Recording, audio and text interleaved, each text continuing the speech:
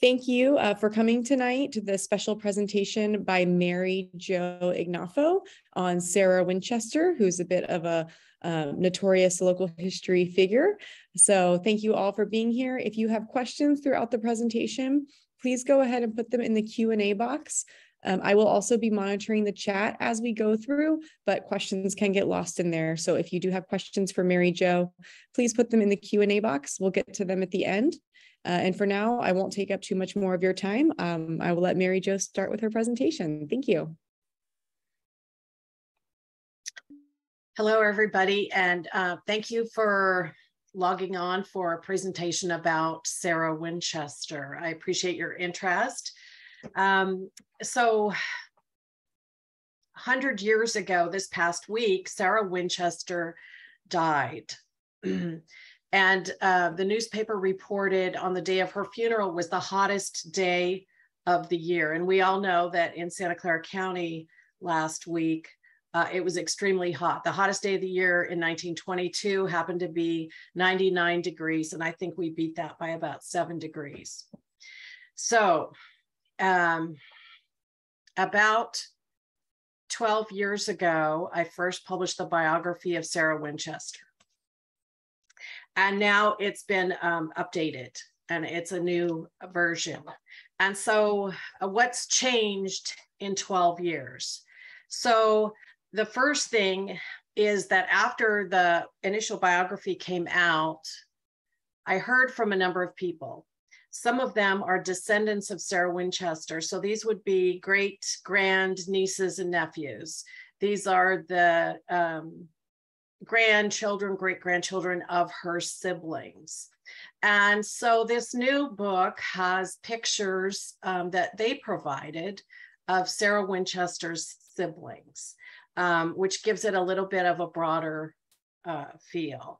The next thing, group of people I heard from after the book came out, and it was probably over 100 Winchester Mystery House tour guides, mostly former, some current, dating back as far as the 1940s.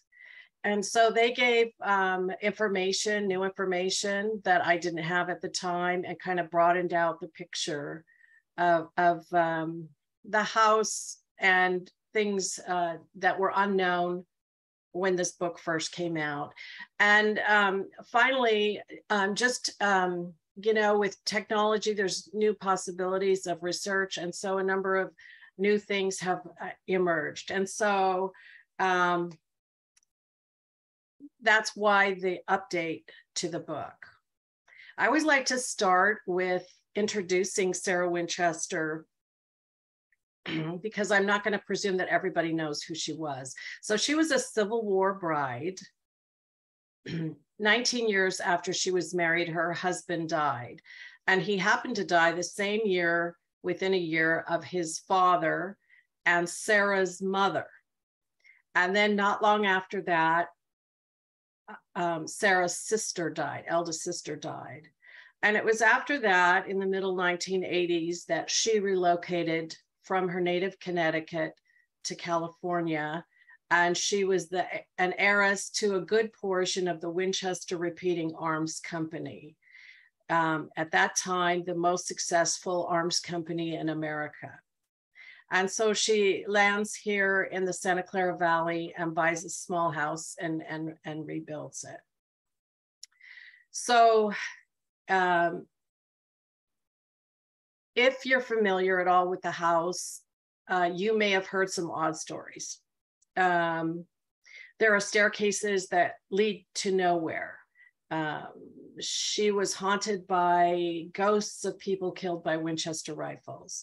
There are doors that open to nothing.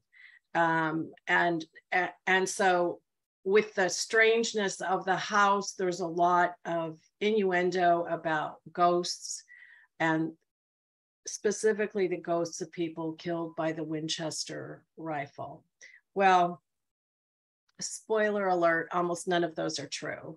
In fact, there's only a shred of truth in any little bit of that. And it's not just my opinion, it's the historical documentation that proves, number one, the 1906 earthquake is primarily responsible for the strange things at the house. Sarah Winchester's fairly traditional religious affiliations, and her complete absence from the spiritualist community in San Jose. So I'd like to just tell you a little bit about something I didn't know when the first book came out 12 years ago. So I knew that after Sarah Winchester died, the people that occupied her house had been in the amusement park business. In fact, an inventor of a roller coaster. And I knew that they envisioned an amusement park on the property. But what I now know, after a little more research, is they actually created that amusement park. And so they had a parking lot paved for 5,000 cars. To me, it's astonishing there were 5,000 cars in Santa Clara County in 1923. They had lights strung in the parking lot. They had a huge round dance pavilion built, open air but covered from the sun. They had jazz bands come and occupy the center with the dancing around. They had concessionaires of cigars and ice cream and sodas. They had mechanical rides. They had the whole thing. They laid out a swimming pool, and they laid out where the roller coaster would go. And of course, as the side light, there was a haunted house. And they had a grand opening for Winchester Amusement Park in June of 1923, about 10 months after Sarah Winchester's death. And hundreds of people came. The local railroad, the Peninsula Railroad, actually changed its schedule to accommodate the crowds of people coming to Winchester Amusement Park. It was a nickel for children, 10 cents for adults, and it was a wildly successful weekend. They had a number of magic acts, a few different bands, wildly successful. And then after that, no one really came back. And so Santa Clara Valley at the time was very rural, and farmers and farm families might patronize an amusement park like the county fair once a year, but they were not going to be coming back on a weekly basis. They couldn't afford it, and they actually didn't have the time. And some people commented, yeah, well, if I need a roller coaster, I can just go to the boardwalk in Santa Cruz. And so Winchester Amusement Park failed. And by November of that year, we find in court records liens filed against the property and the property owner. So these amusement park people actually were leasing the property. Somebody else still owned it.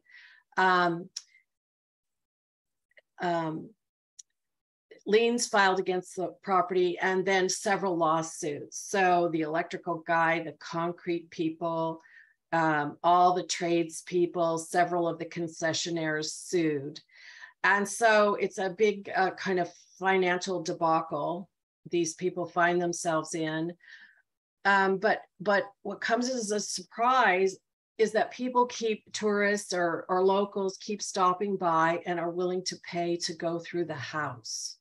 And so what was presumed to be just a side light of this amusement park turns out to be the main draw and the sustaining factor in the rest of their careers at the house. So those people, John and Mamie Brown, had the house through the 1940s.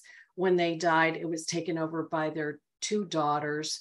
And now the grandchildren and great-grandchildren of them are in the owner's group of Winchester Mystery House. So I thought what I would do now is share some pictures. So the new edition of the book has I think 28 new images in it. I'm not going to show them all, but I'll show some things that I discovered. So let's hope that my share is working here.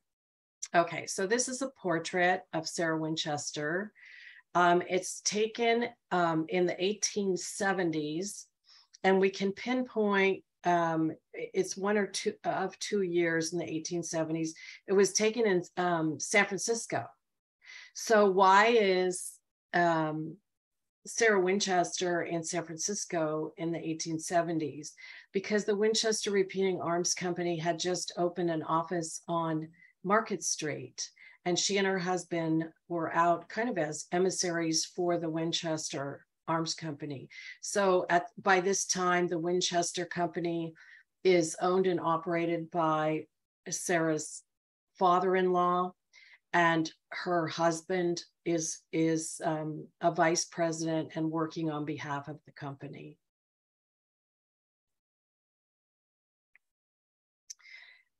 This image is the earliest known image of the Winchester house, and it was just uncovered about 7 or 8 years ago.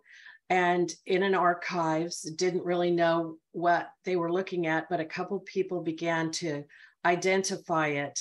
And if you look, I think my mouse will do this. Yeah. So down here we have a woman seated, looks very much like Sarah Winchester, of course, too small to be, you know, to prove or disprove, but it looks like other pictures of her, like that portrait I just showed you, kind of the same kind of haircut. And here it looks very much like her niece, Daisy. Sarah Winchester's niece lived on this property with her for 12 years. And so then the house gets added onto to a great degree. And this is a postcard image from just before 1906. So the tower here goes to 7 stories. And so we have lower levels here. These pillars and this gate still exist on Winchester Boulevard, but they're covered by an oleander hedge, so you cannot see them from the street. They say Winchester and Yanata Villa, which is what she called her home. The lettering is gone. It's not there anymore. I don't know if it was removed or fell away or whatever. So from this, you can see there's been quite a few additions. Okay. So this is not the Winchester house. This is the Hayes Mansion, built in the same decade. And this was built by Mary Hayes Chenoweth for herself and her 2 sons and their families. So it was built like 3 family residences and connected in the middle. And so when you look at it, you don't automatically think it's that radically different than Sarah Winchester's house. But there were so many stories in the paper about how strange Sarah Winchester was. And no stories in the paper about Mary Hayes Chenoweth. And let me tell you, Mary Hayes Chenoweth, she really lived her own way. So she married a man 20 years her junior. She was an avowed spiritualist and faith healer. On this property, she built her own church and was the proprietor, what would you call it, a pastor, minister of the True Life Church.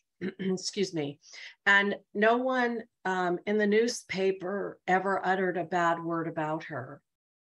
Well, the reason is because Mary Hayes Chenoweth's sons owned the San Jose Mercury News.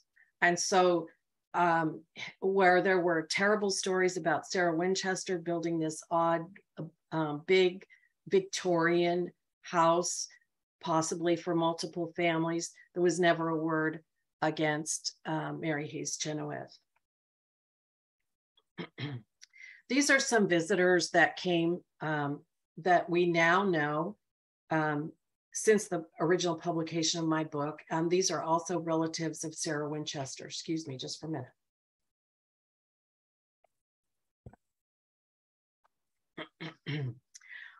On over here, we have her two nieces. So these are the daughters of her brother.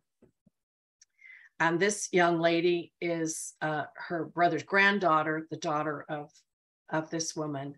And they visited in 1915, and they stayed for the better part of a year. And they stayed at Sarah Winchester's ranch in San Jose, even though Winchester herself, after the earthquake, moved to Atherton. So they would be driven up to the Atherton house for visits, and Mrs. Winchester would be driven down to the ranch for visits. This woman, Hazel Beecher, ended up writing about what her memories were, and she wrote them in the 1970s. And so I've included those in the new edition of the book. These are Sarah Winchester's two sisters. This woman came to California the same year as Sarah Winchester, not because Sarah came, but because her husband, this woman's husband, was made hired as president of Mills College in Oakland. That didn't turn out to be a good story. He got fired within a year, and it was really ugly in the press, not a good thing. This sister also came out the same year because she had just gotten a divorce. And Sarah got her a house in San Francisco where she lived with her two almost adult children. By the way, this is Estelle Pardee Gerard. She was the youngest of the six Pardees, and first to die, and she actually died at Sarah Winchester's San Jose Ranch in the 1890s. So this is Jenny Bennett. This is Sarah Winchester's sister-in-law. So she's Sarah's husband's sister. Jenny's husband was the president of Winchester Repeating Arms. So Jenny and Sarah are about equally wealthy. They both, so Jenny and her brother inherited each half of the Winchester company. And then when her brother died, Sarah inherited the rest. I'm not entirely sure they had such a great relationship, just because in the letters, Jenny is asking when she can come to California and what season is the best time to travel. And Sarah writes back and says, oh, I'm just not settled enough to invite guests. And she had been in California for 10 years, so I'm not sure she was ever going to get settled. But anyway, finally, Jenny comes in 1915, where the other relatives did too. And so I'm missing a slide here, but I'll tell you in a minute why 1915 was an important year. So I also heard from descendants of some of Sarah Winchester's employees. You know, my great-grandfather worked as a gardener for Sarah Winchester, whatever. And some of those names can be proven with documentary evidence, and some, you know, I would never say, no, your great-grandfather didn't, but I'm just more comfortable putting it in a book if there's some other corroborating source. Anyway, this is Misa Harada and Henrietta Severa. Severa was Winchester's personal nurse for 12 years, and Misa Harada was her dresser, her dresser, personal maid. And they traveled with Winchester from property to property, from San Jose to Burlingame to Atherton. This is Ida Winchester Nishihara. She is the granddaughter of Winchester's gardener. Ida was born in San Jose at the San Jose Ranch. And so there's a lot of stories that Sarah Winchester spied on her employees. They didn't like working for her. She was always suspicious of them.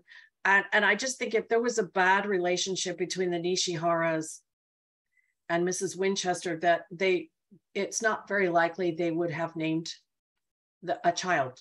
You don't name a child for somebody that you don't really like, I wouldn't think. Anyway, since the original book came out, I also did some more research on the Nishiharas. And moving forward, whatever became of Ida, the Nishiharas were interned in Heart Mountain internment camp during World War II. And she was interrogated for being a spy, speaking Japanese. And anyway, the interrogation ends up acknowledging that she did not speak Japanese, that she had never been to Japan, that she was an American citizen, and that she was not a spy.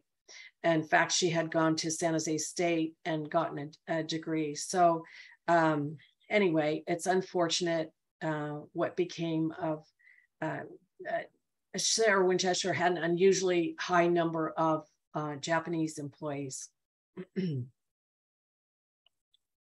Oh, this is the picture I was going to show earlier. So in 1915 was the World's Fair, the Panama Pacific Exposition in San Francisco.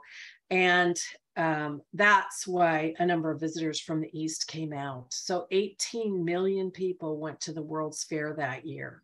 So a lot of people were traveling to California, and including Sarah Winchester's relatives. So this image is in the photo album, the family photo album of the ranch foreman, John Hanson. And John Hanson also did us the favor of keeping day books every year from 1907 to 1922.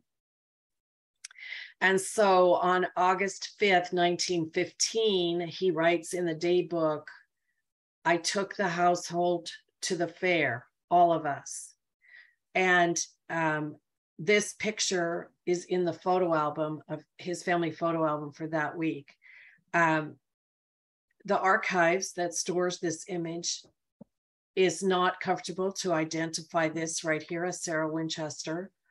But if you look at it with other images, one in particular where she's in a horse-drawn carriage, it looks like the same person.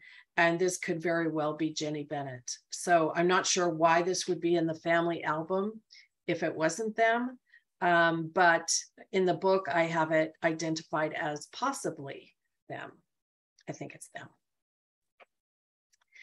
So this is the plot, Sarah Winchester's and her husband's plot in New Haven, Connecticut, in a cemetery. The little cross is where their infant daughter died. Their daughter died at age 6 weeks. This monument is huge. So like if I was standing next to it, I would be like up to there. I mean, it's 10 or 12 feet. It's really, really big. But the reason I included this in the book is because I looked at this 5 times before I saw what was really interesting to me. It's not inscribed for Sarah Winchester. So clearly this is before she died. It's dated to 1920. So she had made the arrangements for this monument for her husband and her infant child. And if you go there today, you see all of this except for with the added inscription of Sarah Winchester. This is an ad for that amusement park that showed in the Mercury News. In style and comfort at downtown prices, good eats, dancing. This is a picture of the house in pretty significant disrepair circa 1940s. This is Matt Coronado. So one of the most enjoyable things since the book came out is a couple of tour guides from the 1940s contacted me, and I was able to interview them. They have since died. But they told me some really interesting things. So they were, as high school boys, were trained to give tours to tourists, and they were trained by the original owners. And so I asked things like, so did they think the house was haunted? And he said, oh no, they didn't think it was haunted, and they didn't tell us to say it was haunted. What did they say about the stairs that lead to nowhere? Well, they said it was earthquake damage.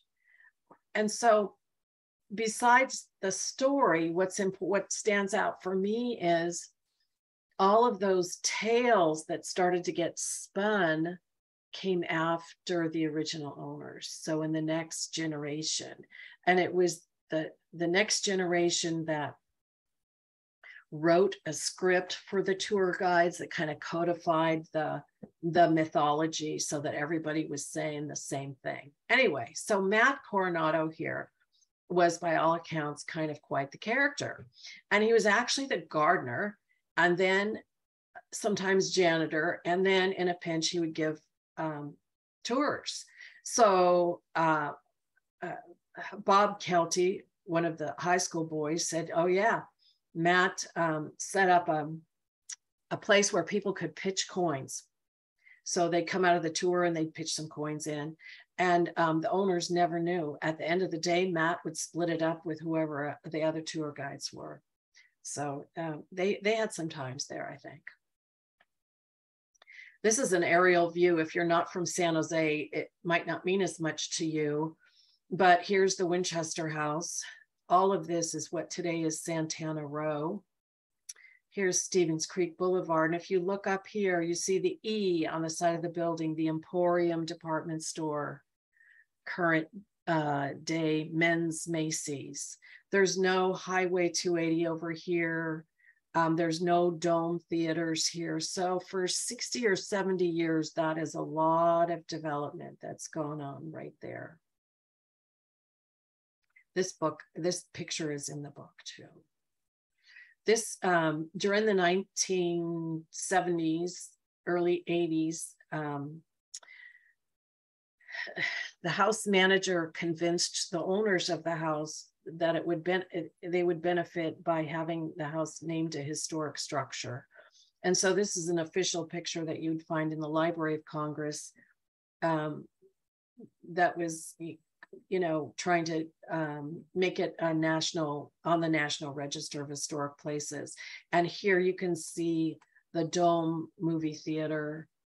So the Dome theater, there were 4 and then 5 of them on the property over there, owned by the owners of the Winchester house. And the Dome theaters were designed by the husband of one of the daughters. So it was kind of definitely an all in the family thing. So I've added this picture to finish out the little slideshow.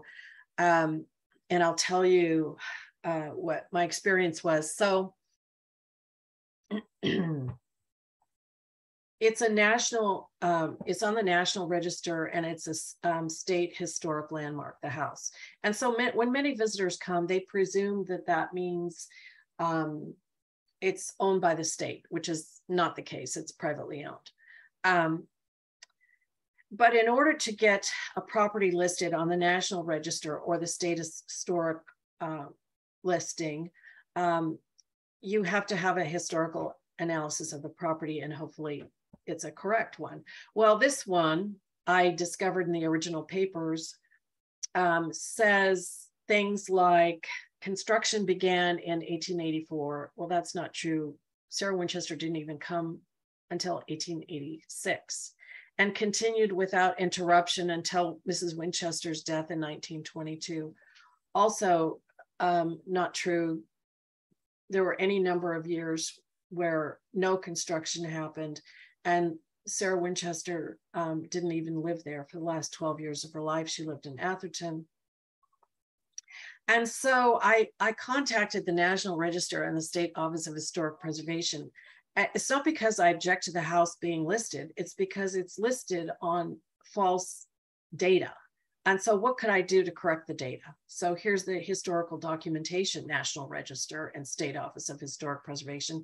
And they said, well, that's all fine and well, but it doesn't matter what the data is. Only the owner of the property can change what's listed. And I said, even if it's false or incorrect, it's historically inaccurate.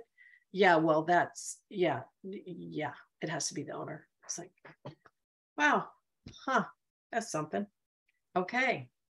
So anyway, these are still exist, even though the documentation is false. It could be corrected, but yeah, there's only one place it could be corrected. So I'd like to share with you a little bit of what I heard from a tour guide from the 1970s. And I'll just read a paragraph.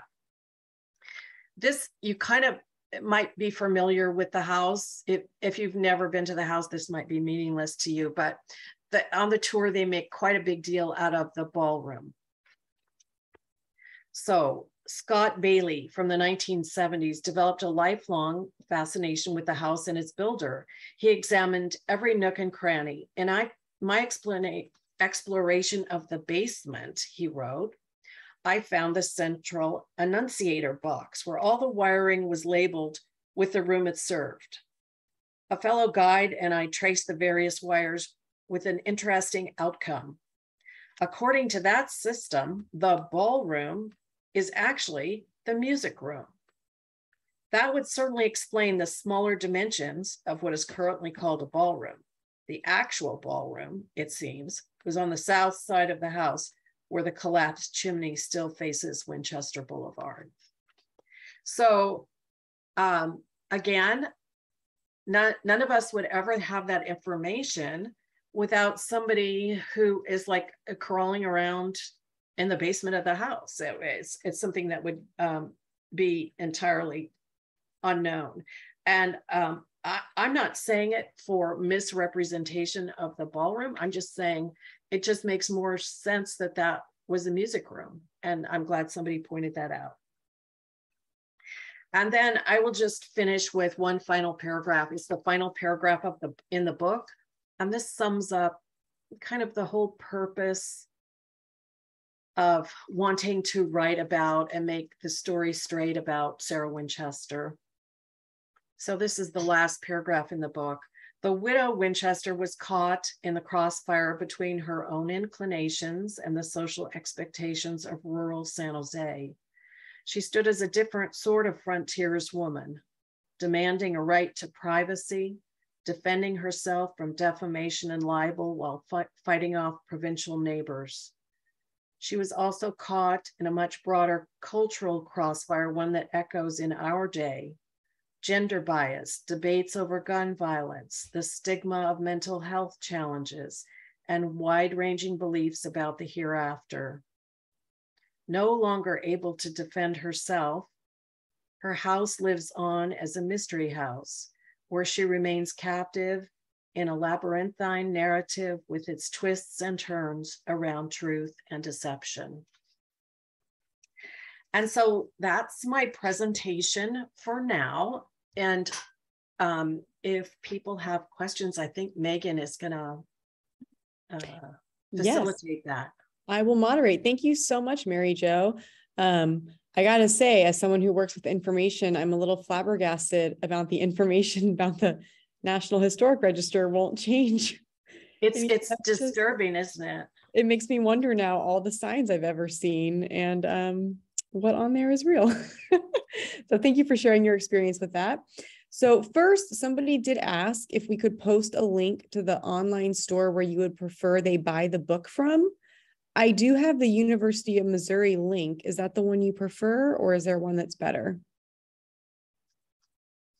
kind of the question of the hour. So I've been told that barnesandnoble.com has a supply, but if you go to my website and click on maryjoignoffo.com and click on the book jacket, it will lead you to the publisher, University of Missouri. Okay. So either of those. Thank you for anybody who'd like the book. So I will add that in here. I'm adding it in the Q&A, and I'll also put it in the chat. That's easier for folks to grab it. New edition of book. Okay. We also just had a comment. Thank you so much for telling the truth. I'm very grateful for you. So thank you for that. Somebody did ask, how much money does the house make per year? Is that something that you know? I do not know. And I would venture to guess no one knows.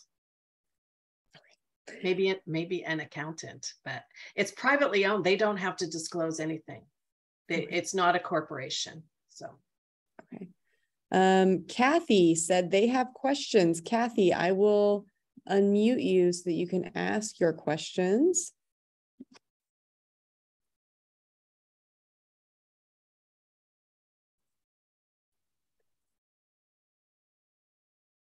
So if Kathy is there, you should be able to unmute yourself now if you have questions you'd like to ask. Oh, here they are. Okay. What are your thoughts on the strange architecture of the Winchester Mystery House? Is there any truth to Sarah Winchester continuing to build to support out-of-work residents at the time? So, yes, there's truth that she had a real affinity for tradesmen. And so her, the woman I pointed out as her nurse for 12 years reported that the house was Sarah Winchester's hobby house. And she would say, oh, I like that. No, tear that down. Let's build this like a canvas. And what part of her motivation was to keep tradesmen working. But I would also like to add that her house, compared to other Victorian houses, is not that strange. They tended toward these very ornate, small rooms. But the very strange things about the chimneys sealed off and the stairs that lead to nowhere and doors that open to nothing, that's earthquake damage. Not the 1906 earthquake. I mean, it's 7 stories and the top 4 collapsed. So it was significant earthquake damage. We're getting quite a few questions about her Atherton house. So somebody asked where she lived in Atherton and if the residence was similar to the Winchester house in San Jose. It's on Inglewood off Atherton Avenue, and it's not similar in any way, shape, or form. And during that World's Fair Panama Pacific Exposition, there was a publication put out with the finer homes of the San Francisco Bay Area, and her house is pictured in it as a luxurious but very normal house. Somebody also asked if the house in Atherton is able to be toured. It's privately owned. I can tell you this.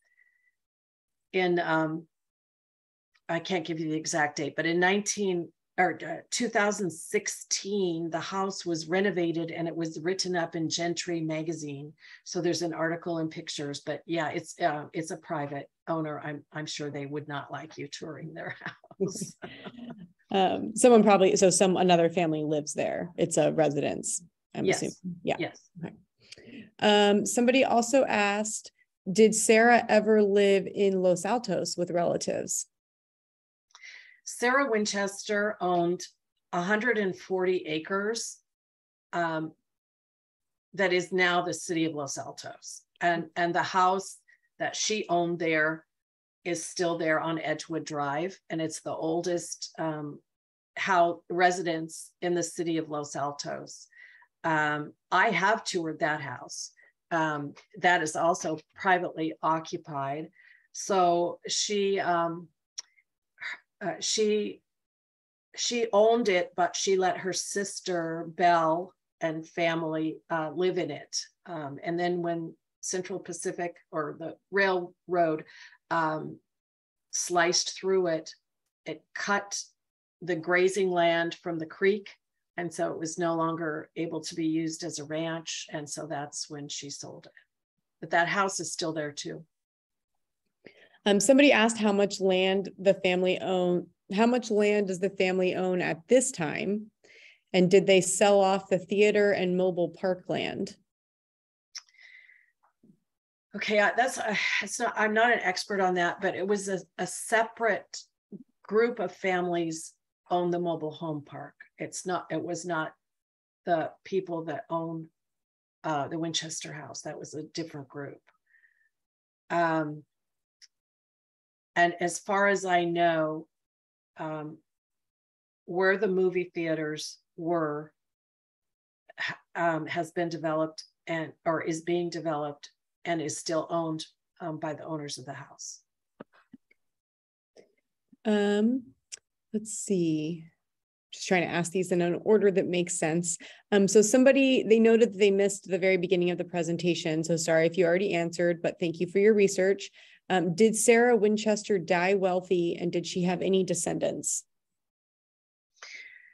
So her estate when she died was between $3 and $4 million, which was quite significant in 1922.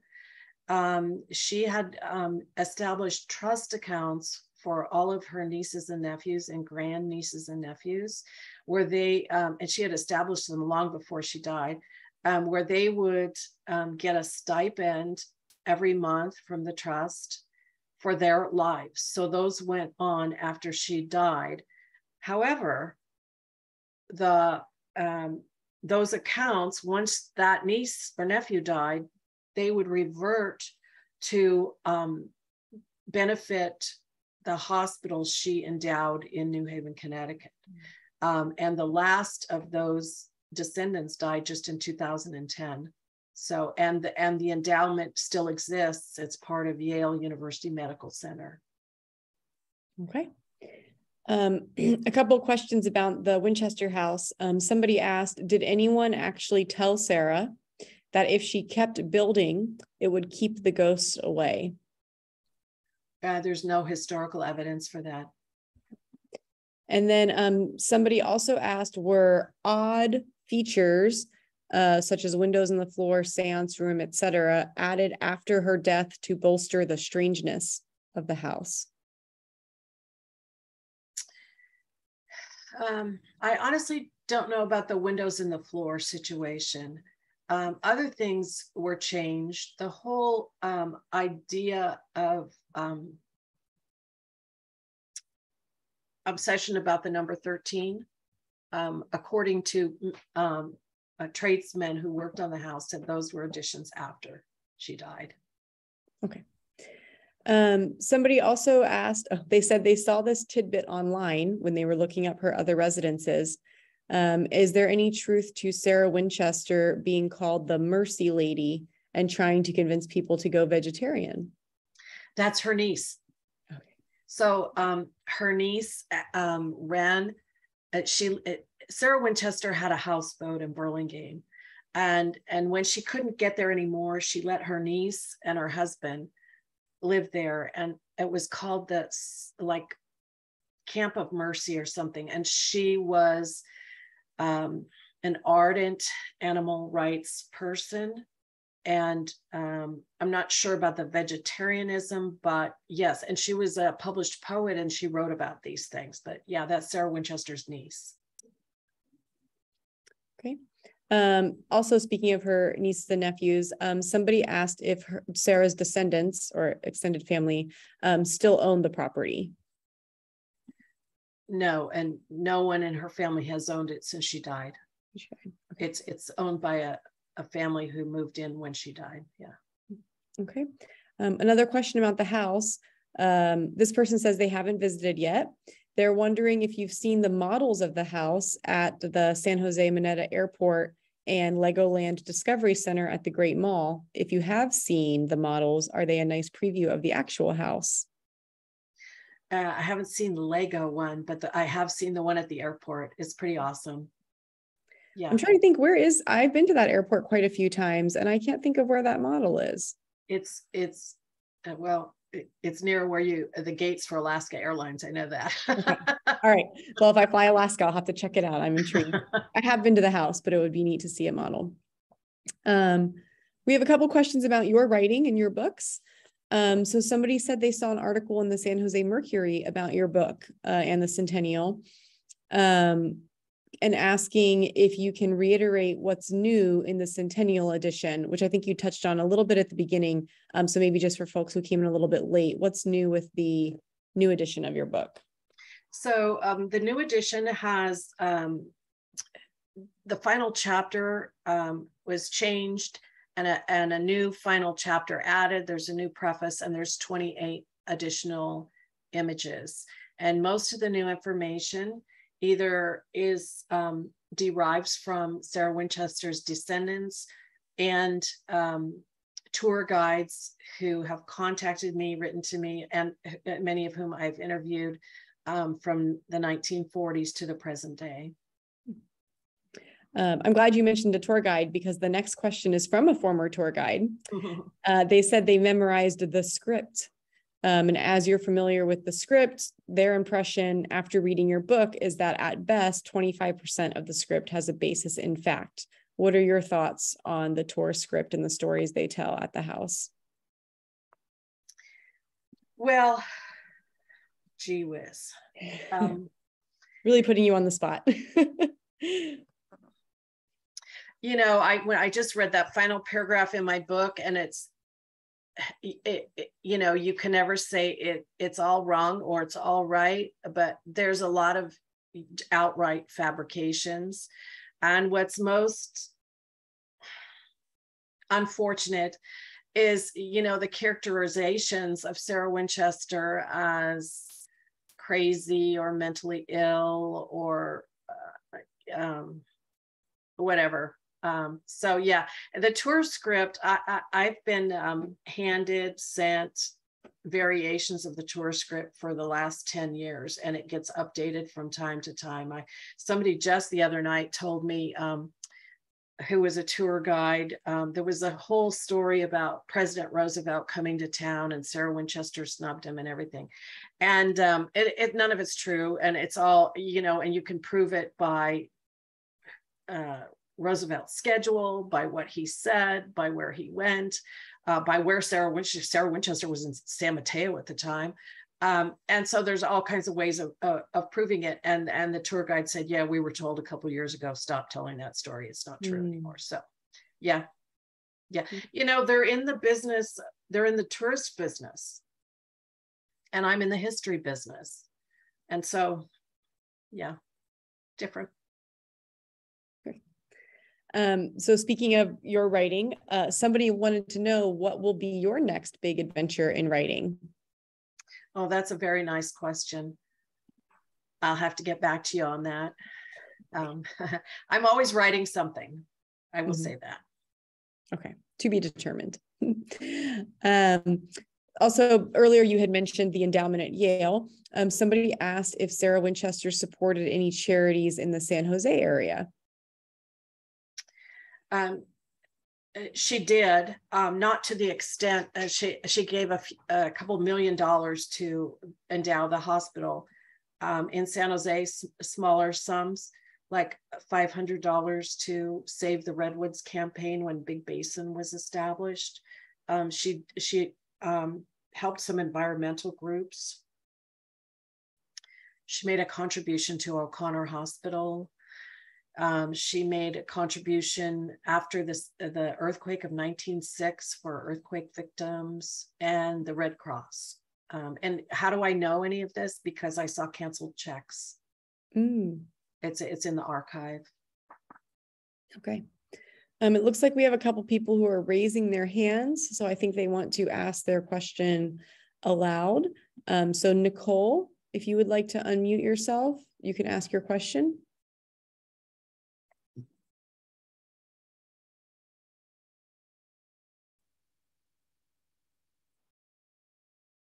If you're there, Nicole, you can unmute yourself and ask your question. Okay, we're going to move on to the next person. Marilyn, if Marilyn would like to unmute and ask your question.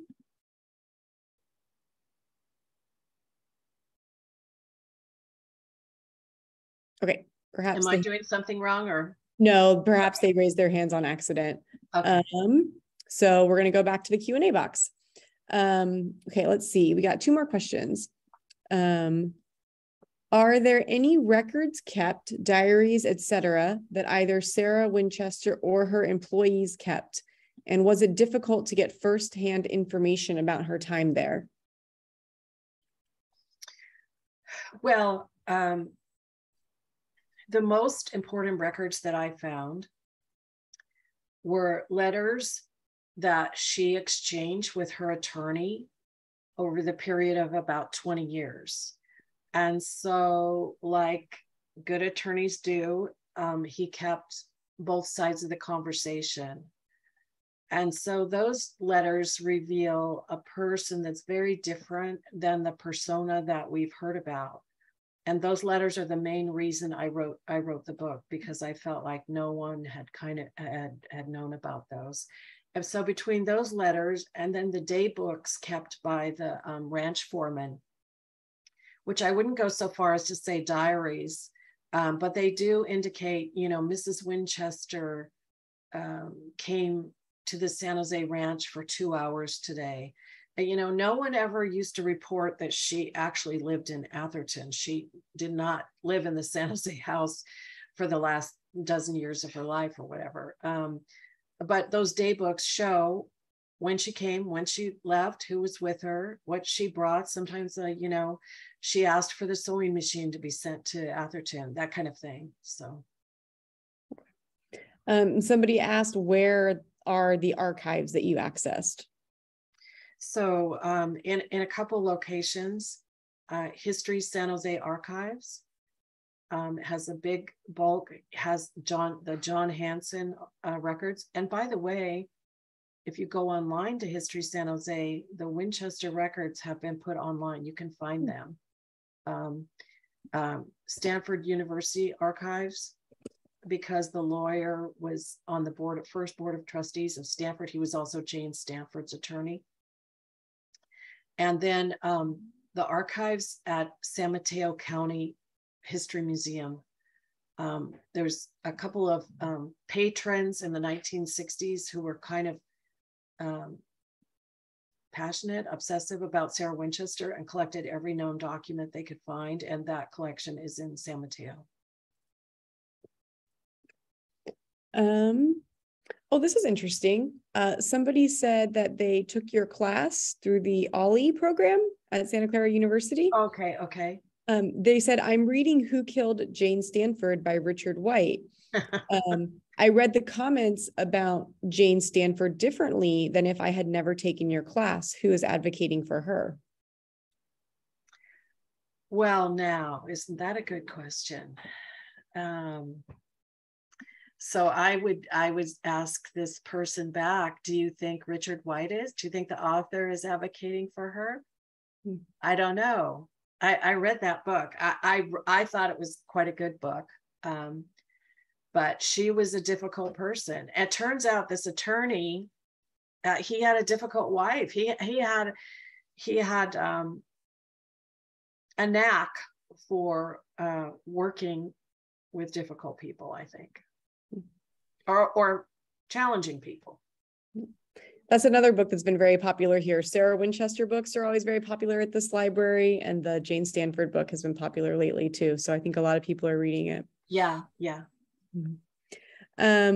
Somebody asked if you have other talks planned at other local libraries, and are you open to local invitations? So maybe this person wants to invite you to speak. How would they get in touch with you? So probably the best is my website, maryjoignoffo.com. And are you planning on speaking at any other libraries? This is the last one so far for the this book launch. Mm-hmm. Oh no, that's not true. I do have one in January as well. I'm probably less available for book clubs, but okay. Another question about the house. Is the current furniture in the house originally owned by Sarah Winchester? no. Okay. I don't know about anybody else, but I guess I don't know what I was expecting. The first time I ever went there and it wasn't furnished, I was like, wow. I was just expecting a furnished house, but no, they've got some beautiful, they've done a lot of work about getting period pieces. And there's some rooms that are being furnished now, but none of it belonged to Sarah Winchester. So more decorative, or just trying to fit, but it fits the time period, but it's not her furniture. Right. Okay. But they don't claim it is hers either. Mm-hmm. So. Okay. Well, we ran out of questions in the Q&A box, but some of you might be typing them right now. So we'll give you a couple minutes if you have any last questions. We put here come more. Was there an architect, an actual architect of the house? No, she acted as architect. She did use, Jacob Lenzen designed a big barn and horse stable in like 1890, but for the house, she relied on herself and her carpenters. And then after the earthquake, when there were reports that she felt pretty humiliated by her lack of skill in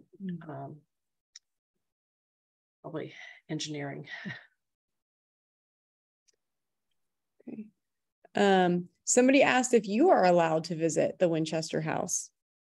Yeah, I was invited even as recently as 3 or 4 weeks ago. All right. So you haven't been banned for your truth telling. Well, you know what? When my book first came out 12 years ago, a group wanted to hold an event there, and yeah, that was denied.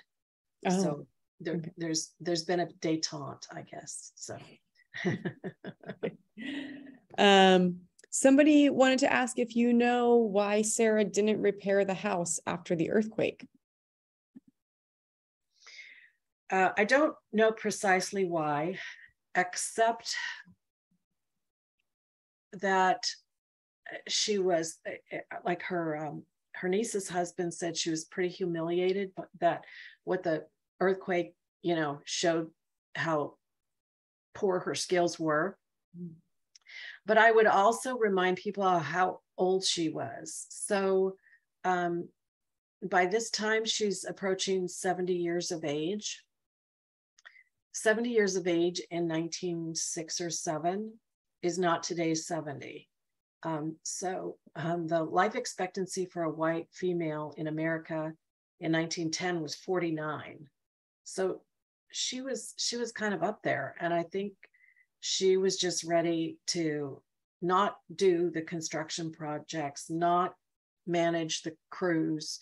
And so she had the chimney sealed off and roofing restructured, so stairs go right into the ceiling, and the debris hauled away. Excuse me.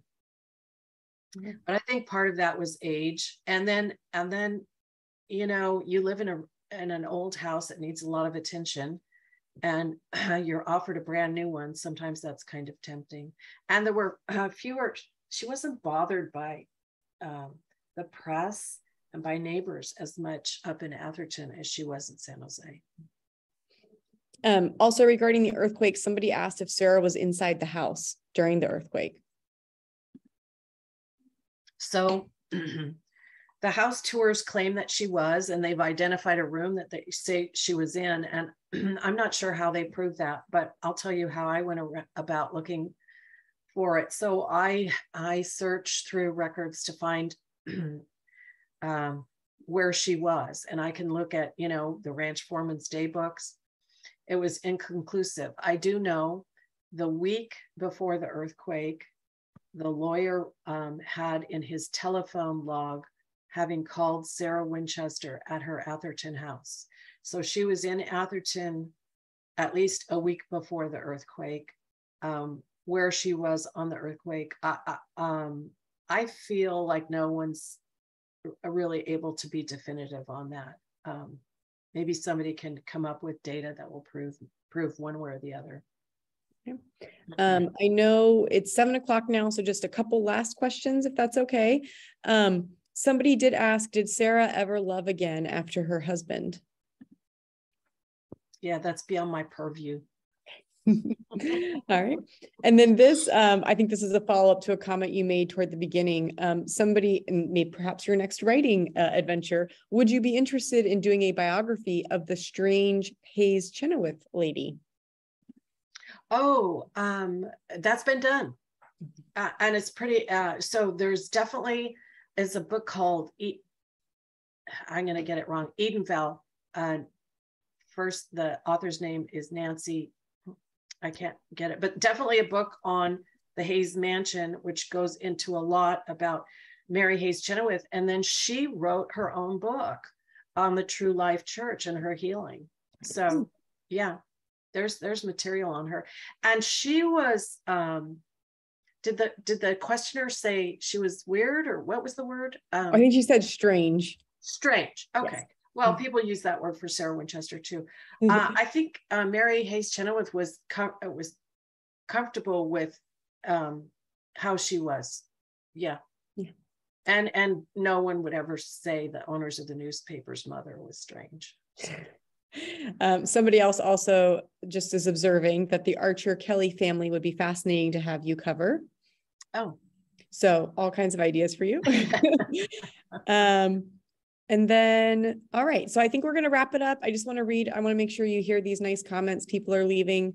Somebody said, thank you, Mary Jo, for your work. I'm a Santa Clara Valley native, and the house has always been a fixture. I'm so glad someone has set the record straight. Somebody else said, thank you, and they're really looking forward to reading your book. Also, this person, no question, just saying thank you. I'm here with my 3 daughters, age 7, 9, and 12, who recently toured the house. This has been fascinating, and thank you for taking all of their questions seriously and providing all this unknown information. So yeah, awesome, great job. And yes, thank you, Mary Jo, so much for coming. We really appreciate it. For everybody who's still here in the chat, we do have a link to Mary Jo's new book. We also have a link to her website if you want to learn more about her and her writing. So I will leave that up for a minute just so you can grab those links if you need them. And Mary Jo, is there anything that you wanted to add at the end? Well, thank you, Megan, for hosting, and to Santa Clara City Library for making this possible. And thank you to the audience for participating. I really appreciate it. All right. Thank you and good night.